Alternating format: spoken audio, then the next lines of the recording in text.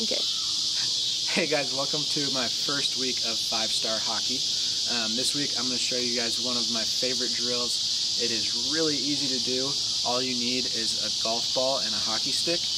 You can do this in front of the TV, in your backyard, in the garage, at the ice rink, really wherever you are. It's a simple drill. The first thing we're going to do is stick handle on our forehand side, and then we're going to stick handle in the middle, then we're going to stick handle on our backhand side. At the end, we're going to put it all together, and you end up doing a half moon. I will explain the rest of it while doing the drill. Thanks. All right, so the first thing we're going to do is stick handle out in front of us. You're going to do each one of these for about 20 to 30 seconds. After a few seconds, you're going to start feeling it in your arms. Just make sure to keep going. The second one is on your forehand side. It's okay to keep your head down a little bit. You just want to make sure you're glancing at the ball or the puck and looking up afterwards.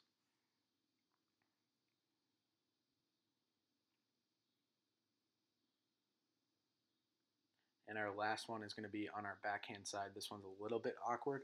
You're going to put your hands all the way across your body. Just make sure as you're doing this, you're always in a position to pass the puck. As you can see, my backhand is always ready every time it comes on it. I can pass it off my backhand, and I can also pass it off my forehand. The last thing we're going to do is a half moon, so you just put all three of these together. You can start on your forehand side or your backhand side, and you just go all the way across your body, and then you're going to bring it all the way back. On all of these, again, you go about 20 to 30 seconds, and then you can stop and shake your arms out a little bit.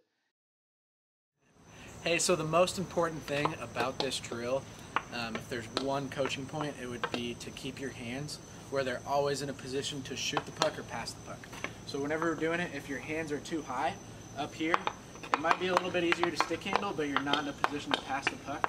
If they're too low, you're going to be hunched over, you're not going to be able to look up very well, and you're not going to be able to pass the puck. So you always want to have your hands in a ready position.